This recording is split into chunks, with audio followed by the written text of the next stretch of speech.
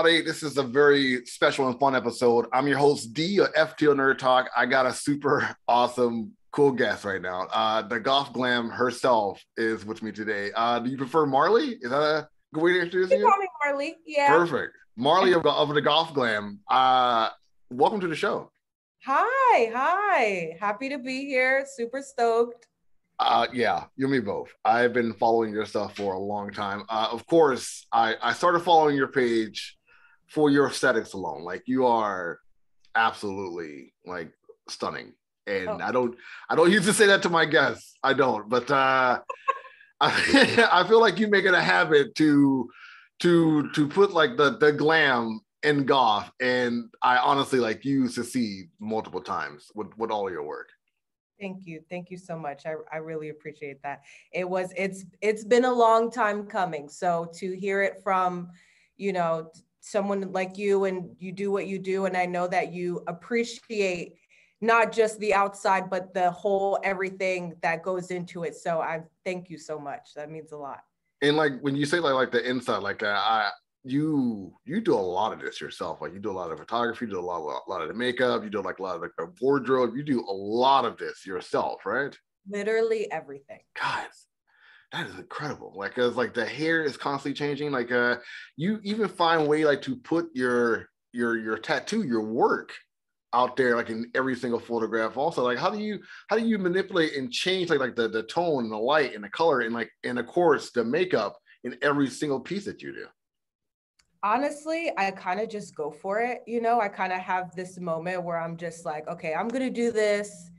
I'm badass. It's going to look good no matter what. Even if I end up hating what I'm doing, like at the end of it all, I'm going to take like little bits and pieces, and I'm going to learn from like anything that like I don't like. Because there's always going to be something that you don't like. And, Always. when essentially, like, I do consider myself an artist, but I'm also the canvas as well. So I'm seeing everything, and I'm just like nitpicking and being self-conscious about so many things. And then I'll look back at old pictures and I'm like, this was great. Like, why was I being so annoying? So I think it's just, you just got to appreciate the whole, everything that goes into it. And in the end, it's going to be great, or you're going to learn from it.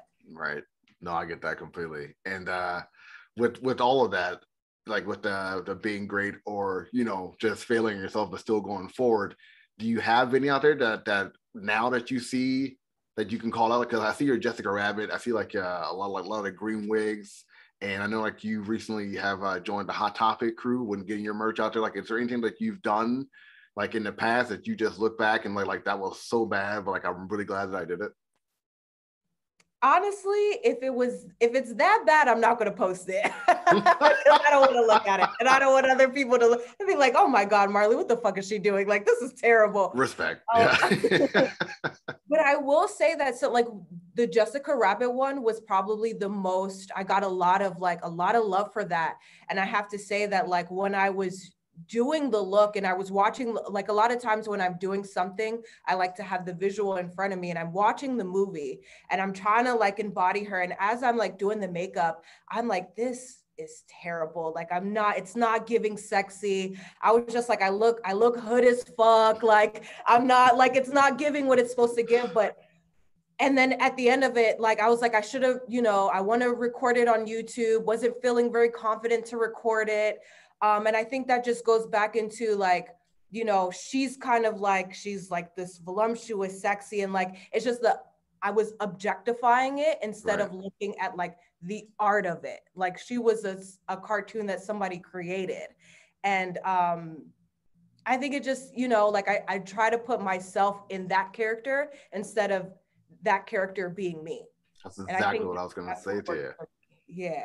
That's exactly what I was going to ask you. Like, I know a lot of people who have a lot of tattoos in their bodies, and they still do like tons of cosplay that requires their skin to show often. And I feel like when you do your stuff, like say with your Poison Ivy costume or like your Harley Quinn that you do, like you have been putting like yourself into these characters, right? Yeah, I like it. It's more fun that way. Yeah. At the end of the day, I will never, Harley Quinn, of course she's white, but like, I'll never look exactly like that. Like I've got to be me being Harley Quinn instead of trying to knock everything down to a T. Like you'll drive yourself crazy doing that. Yeah. Is was that hard for you? Like I don't want to get like too into the weeds with this, but like we know Afro Coco Puffs, like she had like the song like Hanali isn't black, like she gonna be black today, and you have been doing this for a while, and you've been putting yourself out there like as the Glam Goth for a while, and it's it wasn't easy like in like the years before 2020 to do what a lot of folks like yourself is doing. Is it easier now, or do you don't think like you helped pave the way for some of the folks who also put themselves out there? I wouldn't say pave the way, but I definitely just seeing it, you know, just somebody seeing me doing whatever it is that I'm doing. Growing up, never saw not a soul, not anyone, just always thinking that like I was like the weirdo, this stuff, and not just maybe acknowledging that like a lot of other Black people are sharing that same experience. And if I just maybe was a little bit more vulnerable about how, you know, different I wanted to be, or how I could have, you know, I could have been Harley Quinn for Halloween in high school, but instead, you know, I decided to be something else so I wouldn't get made fun of, instead of just, you know, doing it anyway. And I love that this younger generation is just like, they really don't care. They're just running with it, absolutely. They're going to do whatever it is that they want to do. And I like that I made a small contribution to that. I like the way you put that, small contribution, right on.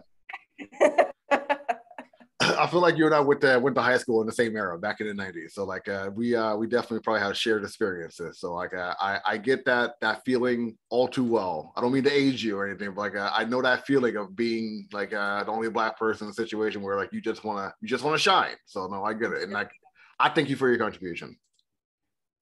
Thank you. That means a lot. Yeah, I always tell people it's I am having a lot of fun, but it's also, you know, it's been just very isolating because still, you know, we're Black people ourselves, we're such individuals, right? You know, we all come from such a different experience. And my main thing is that your Black experience and my Black experience is two completely different, but that doesn't take away that they're both Black experiences. There you go. Absolutely. Like you know what I'm still saying? Black experiences. Absolutely. Yes. Like I grew up, you know, I learned how to read at an early age. If my mom heard me say, you know, say some like cuss words, talk like I'm from the hood, she'd be like, absolutely not. You know what I'm saying? Like, but that doesn't mean that like I didn't like go through hard times. That doesn't mean, I think that we look too much at the outside. And we look too much, if somebody doesn't look like this and talk like this, then they don't like Black culture. They're not a part of Black culture. They want to be white. They want to be this. And it's like, no, not at all. Not even a little, not even in the slightest, you know, but I'm always talking about the Black diaspora and the Black experience, and like we all don't have the same Black experience, and like we all still fighting for the same cause, which is equality. So no, I get that completely. Exactly. Tell me about like the Dark Renaissance. I just watched your video on YouTube, so tell me a little bit about that. Thank you. The Dark Renaissance, I've always been very obsessed with the Renaissance era. And, you know, again, never seeing in any Renaissance movie, any Renaissance theme, any Renaissance aesthetic, just no Black people. None. And I'm thinking to myself, I'm like, I know there was some Black people there. Like, I know there was, you know, there had to be like a Victorian queen or whatever. And just, and then I always kind of like, even if it doesn't exist, I'm going to make it exist. I'm going to create it within myself. So, and just my love for horror movies, my love for just dark and glamorous things. And I decided to just put it together, and it came out really great. I'm very proud of that. I am too. Like, it looks amazing. I like the traction you're getting for it. Like, it seems like a lot of people are really jumping on it. Your YouTube blew up when you put this out there. It's a big thing. Thank you. Thank you. I'm excited that people like it. I always kind of like, sometimes I'm just like, okay, it's too dark, it's too deathly, it's too, I gotta, bloodbath, again with the blood, like like I'm always just like, oh, people are like, oh God, like what is she doing over there? Like she's so dark. But then like I get such a good response and I'm like, oh, okay. People like this. Right on. It seems like it goes back to you. You put a lot of yourself into your work and wondering how people are going to see it. I like that. Because you never know, No. especially when I don't want to say trauma, but that like, oh, that's what you like, and oh, that's weird, or we don't want to watch that. Can we watch this horror movie? No, we don't want to watch that. And how it can just carry it with you through your adult life, and then to put it on social media where like it's not just like your friends and family can see it, everyone can see it. And everyone's judging you and everyone's looking at it. So it's really fucking cool that like, just people just love what I do. Like there's no greater feeling than that. I'll say that. And you have so many people who love what you do. Well, some of the people who actually like what you do is Mary Wyatt. You had an interview with them not too long ago, last year, right? Yeah, she's so cool, from the UK, makes super cool clothes. Love her. And she asked you a few questions about yourself, about like how you see goth. And she asked you one question that really stood out to me. Like, is how would you describe your style in 3 words? And you said elegant, minimal, and rock star. Do you still see yourself like that?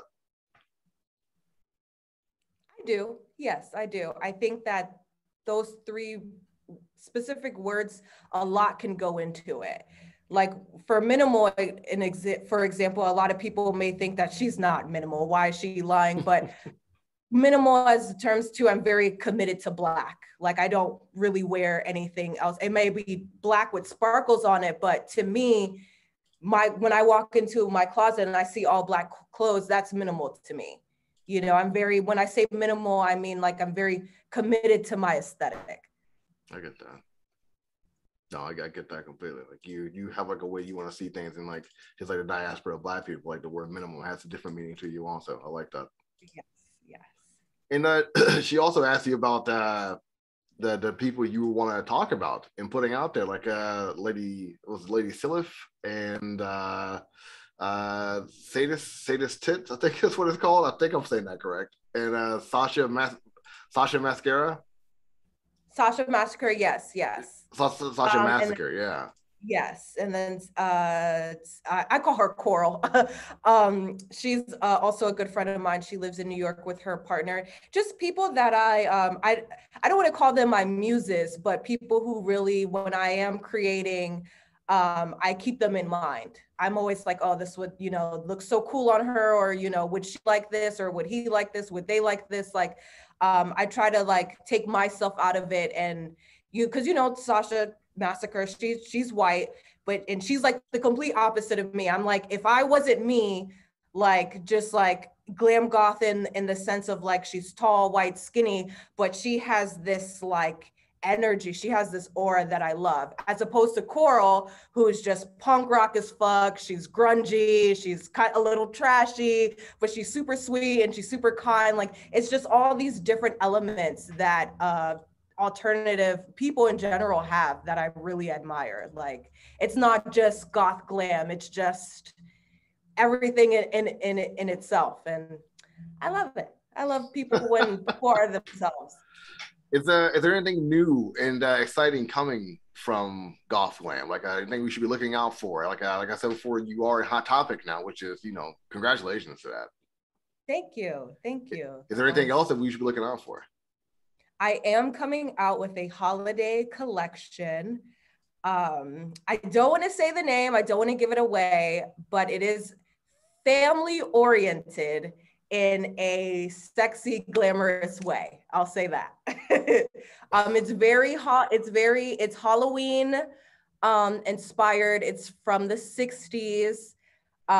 Really cool family that I've kind of taken into my own, and we're doing a whole like little trailer for it, little mini movie, just really expanding. I usually do like 3 to 4 lipsticks. Now I'm doing 6. The cover on the palette is very risque, I'll say. I'm trying to but, figure it out. Sorry, I'm just like 60s family. Is it the Brady Bunch? You can't be the Brady Bunch. Go on. I'm all ears. It's a small gothic version of the Brady Bunch. What? Are you serious? Was that right? No, it's not the Brady Bunch. Okay. But it has that energy. Right on. So, yeah. And just more, I want to, running a business is really hard. I spend a lot of time doing a lot of work, and it takes away from my creative time, but I really want to get back into doing more cosplays. Last year, I found out that that's something that I really love to do. It really feeds my inner child. It's not about being pretty or dressing up. It's just that embodiment of the character as myself. So definitely you will see more of that. Sorry, I got a little nerdy there for a second. Woo. Any characters we should be looking out for? Are you taking recommendations? I would love some recommendations. People tell me all the time, like, I'll be like, tell me what to do. I'll do it. Tell me what to do. Like after Harley Quinn and Poison Ivy, which was like growing up, those were my 2, like, just love the Harley Quinn character as a whole, as we all do, but just, open my eyes to like some new shit. Give me some anime, give me something to watch. Ooh. Give me something to dive into. Let me go to another world for a little bit. Like, that's cool. I'm ready. I'm so here for this. Definitely. I want to say Starfire. I've been watching Titans, so like I'm gonna say Starfire. That's my go-to right there. But I'm here for whatever. Okay. I'm gonna do it just because you brought it up, just because you asked. I'm gonna be looking out for it. I'm gonna hold you to it. Okay. I'll commit to that. I'll make sure it comes out really good. I'll do that. Your clothing choices are incredible, and my goodness, like again, you are a guest on my show, so I'm going to watch what I say, but your clothing choices are amazing. Like something to be admired by folks who dress in the manner that you dress up, and like the colors pop on you. Like the style is amazing. It goes from punk to super hardcore glam to very very, very Nicki Minaj-esque, even like some Fenty style also. Like you go, and like even Ivy, like you go like some Beyonce like esque inside of you also. Like you go like a lot of different routes when it comes to your wardrobe, and it's amazing and it looks good on you. So it's anything we should be looking out for when it comes to that. You know what? When it comes to clothes, I kind of just do what works and what fits. Not to be like whatever, but for a long time, I didn't like my body. I, got hips and boobs at a very young age. And it took a while for me to be like, like I'm going to accentuate this and I'm going to wear what feels good. And I remember just like going to the thrift store, because, we didn't have fast fashion growing up. We had the thrift store, H&M, and maybe Forever 21, like later on. Maybe. Growing up, didn't have a lot of money, like, was working at the mall, going to Hot Topic, buying band tees, cutting them up. I didn't get the experience of buying pre-made, like cut up t-shirts. Like my shit looked dingy because I was being dingy. Washing it by hand and make sure you get that dingy off. Oh yeah. Buying those new pair of Converse and buying those new pair of Vans and just wearing them every single day. So roughing them on the ground to the side. Yes. Oh yeah, dude. Yes. And traveling musician. No, I get it. Back in the metal band, like you got to have a look. Rub some salt on the clothes, make it look faded. No, I get it. Yes. So I always like, even now, like when it's like designer bags or whatever, because like I can kind of afford it now, but I'll always still buy thrift store stuff. I love a character. I love something with a story. I love something that's like, oh, maybe it belonged to some, rich old lady in the 1950s. You know what I mean? Like, I'm weird. No, that's the story. Like they all have a story attached to it. That's how I look at thrift store stuff also. Like, I wonder who this belonged to. Like if they got it from somebody else also. No, I get it. yes. But I'm working to a place where like I can create within the creation. So instead of, you know, I mean, I'll always thrift store, but like if I could really commit, like if I'm doing a character and doing a look and I can get something custom made, like that's, you know, I'm ready to take it up to that step where it's not more so I'm just elevating and being more inspiring. That's my goal. That's a goal to achieve. I'm pretty sure all the people who are listening right now are getting very happy about hearing this, and I'm grateful that you're sharing this. Like, thank you so much. I ask this question to everyone who's on the show every episode, and I gotta ask you this also. Like, you've been doing this for, I think 2016 was your first post on Instagram, and that's a very good while. And a lot of people have been helping you out through all this. Like, I know you do a lot yourself, but you got a lot of friends, a lot of fans who love your work. What would you like to say to all those people who've had your back this entire time? I would just say thank you for keeping me alive. You know, like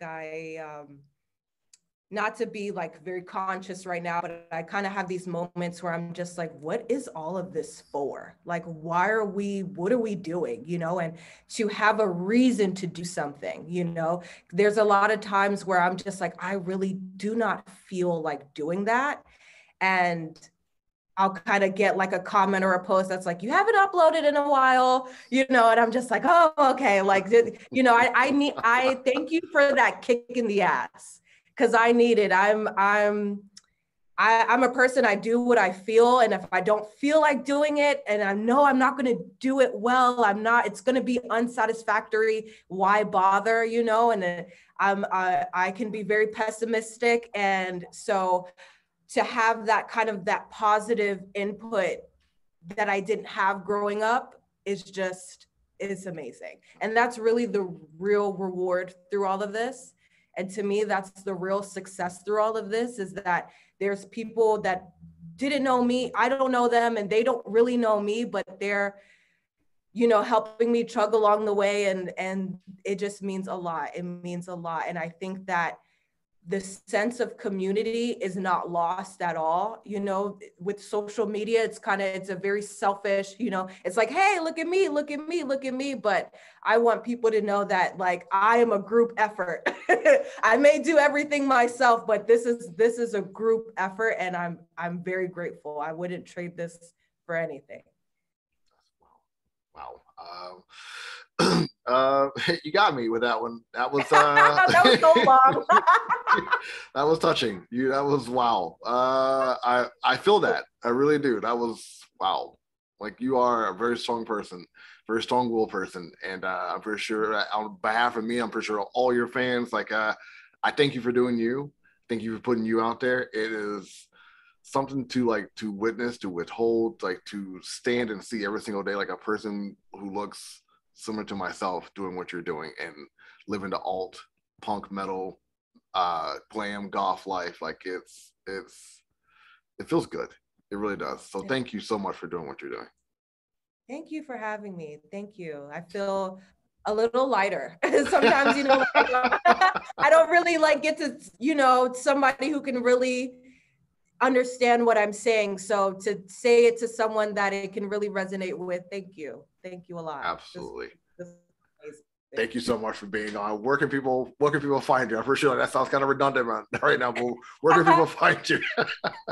People can find me if you type in Glam Goth Beauty. You can find my website. I have a lot more coming, just a lot more than makeup. I know I'm getting a little sick of makeup myself. I'm not as superficial. I have some substance. I want to do more stuff, not even just buying stuff, just more, maybe even like cinematic or just more content in general. I'm a storyteller. I love to create, and I love for people to just have an experience with me. So and definitely on Instagram at the Glam Goth.